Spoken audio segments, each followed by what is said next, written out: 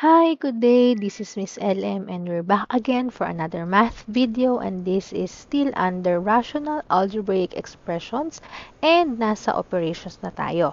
And we're going to start with multiplication. So, multiplying RAE is just like multiplying fractions. So, kung natatandaan nyo, the product of two fractions is a fraction whose numerator is the product of the numerators of the two fractions and whose denominator is the product of the denominators of the fractions. So, ibig sabihin, kung fraction ang pinag-multiply, fraction din ang sagot, at ang numerator ay minumultiply natin sa numerator, ang denominator ay minumultiply natin sa denominator. And the steps in multiplying RA is, we have step number 1, factor the numerator and the denominator of each RAE. So, kailangan daw muna nating i-factor. Step number 2, we have to divide out common factors among numerators and denominators. So, yung pag-divide out natin, it's either within the RAEs or we can do the cross cancellation. And then on step number 3, we have multiplied the numerator by the numerator and denominator by the denominator. So, these two steps can be interchange. Pwede namang mag-multiply muna tayo bago tayo mag-divide. So, kung saan kayo mas madadalian. Then, on step number 4, we have to write the product in its simplified form. Tandaan, palagi po dapat ang product ay naka-simplify. So, we have example number 1. We have 15m cubed all over 4n to the 4th times 16n to the 6th power all over 25m to the 5th power. So, let's start in looking for the factors within the RAEs. Meron ba tayong makakancel out dito? So, as you can see, 15 and 4, walang common. M cubed into the 4th, walang common. Same as dito, wala din po. So, we can do the cross cancellation. 15 and 25 divisible both by 5. So, this will become 3 and this will become 5. So, 15 divided by 5 is 3, 25 divided by 5 is 5. Then, m cubed and m to the 5th. So, greatest common factor niya is m cubed. So, this will become 1. Then, m to the 5th divided by m cubed, we have m squared. Now, we have 16 and 4. Divisible sila pareho by 4. So, this is 1. 16 divided by 4 is 4. And then, n to the 4th and n to the 6th power. GCMF is n to the 4th. So, magiging 1 na lang siya. N to the 6th divided by n to the 4th, we have n squared. Now, the remaining numerator and denominator for each RAE will be 3 times 1 is 3, all over 1 times 1 is 1, times 4 times n squared. So, we have 4n squared. All over 5 times m squared is 5m squared. And if we multiply the numerator by the numerator, we have 3 times 4 is 12, and then n squared all over 1 times 5m squared is 5m squared. So this will be the final answer for our example number 1.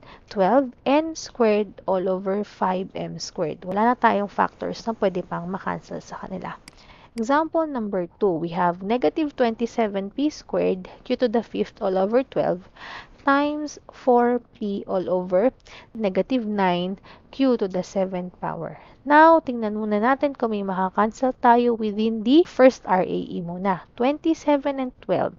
Divisible sila pareho by 3. So, 27 divided by 3 is 9. 12 divided by 3 is 4. Now, tingnan natin, dito po ba meron tayong pwedeng makancel? Wala na. 4 and 9, walang common factor. P and Q, walang common. So, we can do the cross cancellation na. Nakikita nyo po itong 9 at saka yung 9 ng denominator sa kabila. Yes, pwede po natin yan makancel. Pareho yung magiging 1. Yung q to the 5th and q to the 7th power, pwede po yung makancel. Ang q to the 5th and GCMF, so 1 na lang yan. And then ang q to the 7th power, that will become q squared. Then another one, so wala na tayo dun sa p. Dito naman tayo sa kabila. 4 and 4, yes, we can cancel that. Both of them will become 1. Now, to write the remaining RAEs, so yung natira na lang natin, negative 1 times 1, p squared times 1, that is negative p squared all over. Ano na lang natira? We have 1. Times, dito naman, 1 times p is p all over 1 times q squared. Huwag kalimutan, may negative tayo. So, negative q squared. Then now, we have to multiply these two. Negative p squared times p is negative p cubed all over 1 times negative q squared is negative q squared. And huwag niyo pong kalimutan na kapag mayroon tayong negative divided by negative, ang answer natin ay magiging positive. So, the final answer will be p cubed all over q squared. So, ito na lang po yung final answer natin for example number 2.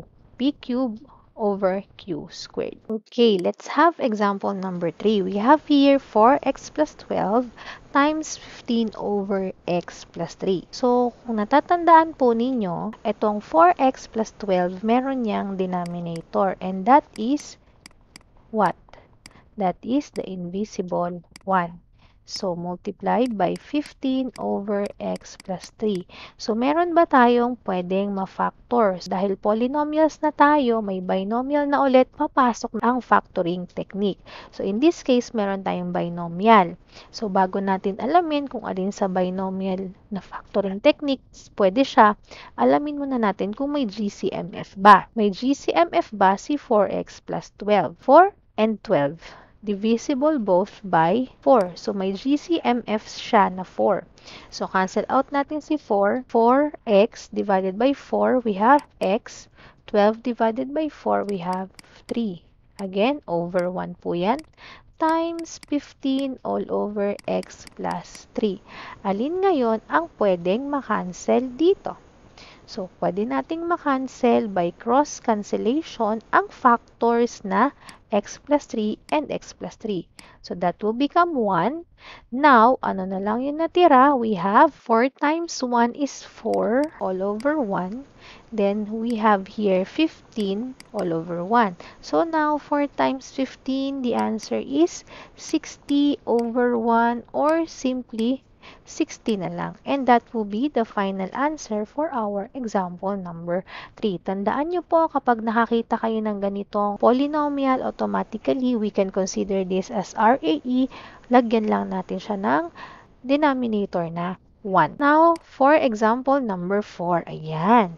So, we have a squared minus 2ab plus b squared all over a squared minus 1 times a minus 1 over a minus b. So, again, sabi ko nga sa inyo, since may polynomials tayo, papasok ang factoring technique.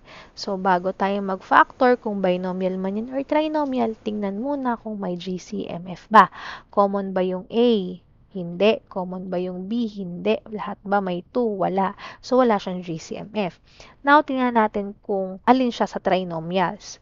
Ano-ano ba yung sa trinomials? We have PST or general trinomial A is equals to 1. General trinomial A is greater than 1. So, tingnan natin kung PST siya. Yun yung una natin tanong. Paano malalaman kung PST siya? So, tingnan natin. PST ka ba? So, paano? Square root of A squared is A. Square root of b squared is b. If we multiply these two, and then multiply by 2 again, kasi twice the product of the square roots, so 2ab. 2ab ba yung ating middle term? Yes. So, ibig sabihin, yes, PST siya. Now, ano yung factors niya? Andito na rin, we have a, sign of the middle term, minus b squared. Okay. And then, on the denominator, meron tayong a squared minus 1, binomial. Meron pa bang common factor? So, wala naman tayong common. Binomial na difference at may square root. So, anong tawag natin sa factoring technique natin dyan? We have BOES. So, get the square root of the first term, we have a. Square root of the second term, we have 1. Then, isang plus at saka isang minus. Okay? Times a minus 1 over a minus b. Alin ngayon ang common factor na pwede nating makancel out? So, we can do the cross cancellation. A minus b squared, ibig sabihin, meron tayong dalawang a minus b. So, pag nag-cancel tayo ng isang a minus b, so this is 1, and dito may matitira pa tayong isang a minus b. While, in this other common factor, a minus 1 and a minus 1, so 1 na lang po yan. The remaining RAEs will be a minus b over a plus 1. times dito ay 1 over 1 or simply a minus b over a plus 1. So, ito ngayon ang ating final answer for our example number 4, a minus b over a plus 1. Then, for the last example, we have example number 5, ayan. So, x squared minus 7x plus 10 all over x squared plus 3x minus 10 times x squared minus 25 all over x squared minus 10x plus 25. Okay? So, factors muna tayo. Dito tayo. PST ba siya? So, trinomial, wala namang common factor.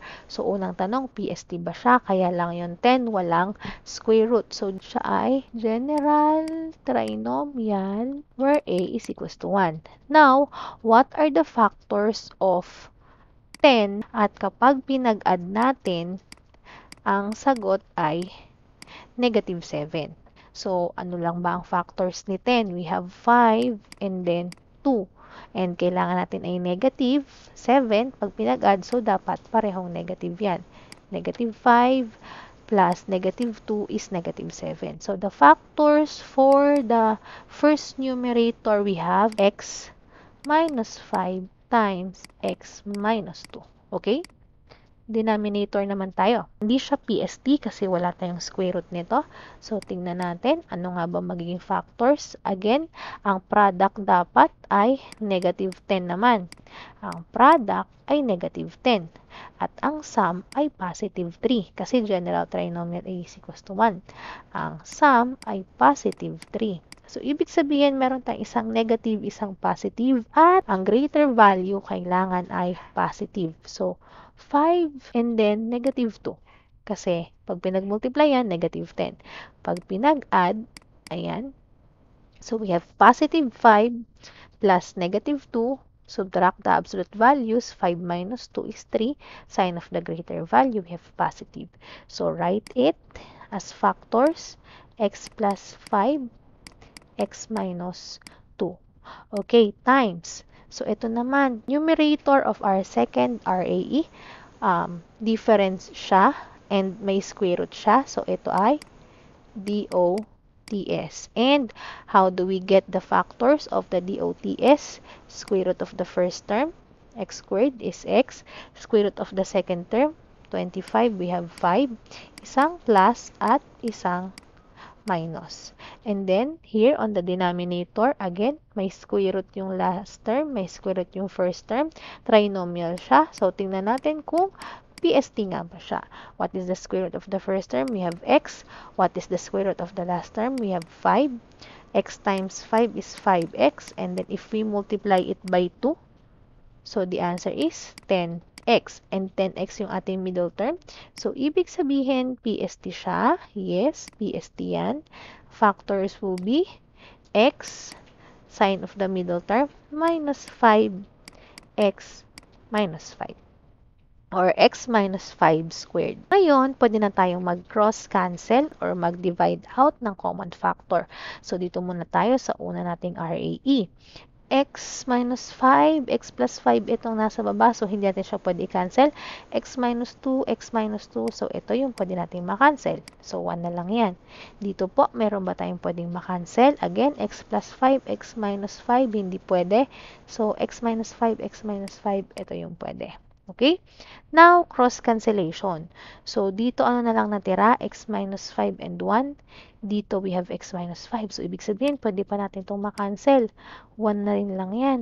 And then, another. Ito pa, x plus 5. Ito, x plus 5 din. So, pwede ulit natin yung makancel. 1 and 1.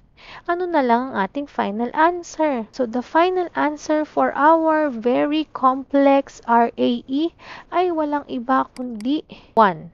1 times 1 over 1 times 1 times 1 times 1 over 1 times 1.